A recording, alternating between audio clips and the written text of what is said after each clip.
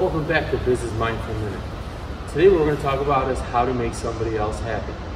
Now, we always talk about your feelings. It's okay to be sad, it's okay to be mad, it's okay to be upset about things. But just think about how the way you are towards somebody could actually make their day better. A simple smile. Now I know we're wearing masks right now, but even just saying hello to somebody or have a good day can make a difference. When Mason and I, my son, go out into the world, we always try to do one random act of kindness for somebody, whether it's holding the door or have a nice day. Keep it simple. You can make a positive impact on somebody's life. Watch this quick clip and try to come up with some different ideas that maybe something you can do today.